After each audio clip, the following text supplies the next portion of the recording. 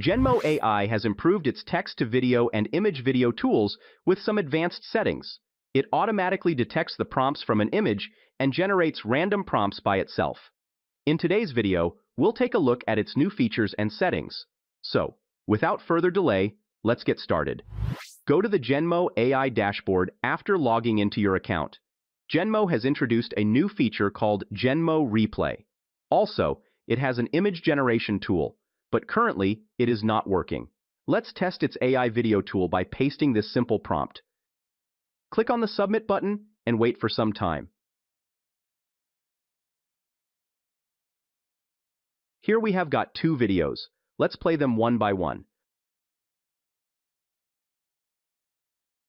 The second video looks great with smooth and high-quality results. Here, you can make your video private along with some other options to download and share the video. Click here to see all the settings.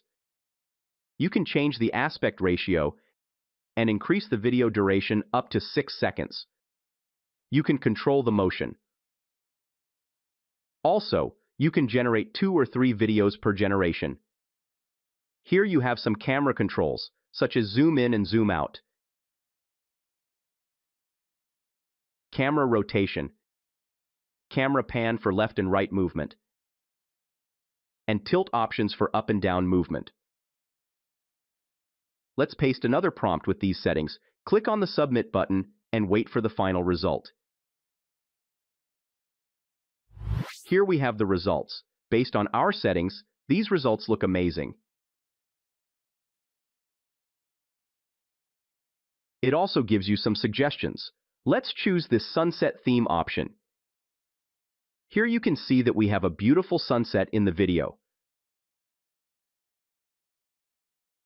Let's check this survival drama option. You can see the final results based on our themes.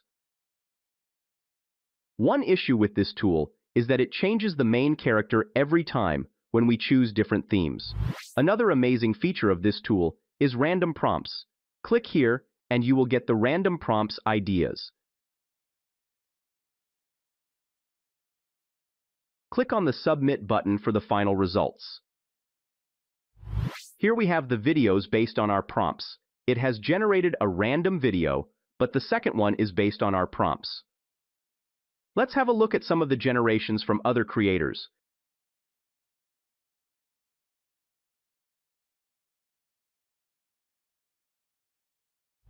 You can also animate your images. Click on this Upload Image button to upload the images. Here you can see that it has automatically generated the prompts based on our images. Click on the Submit button to see the results.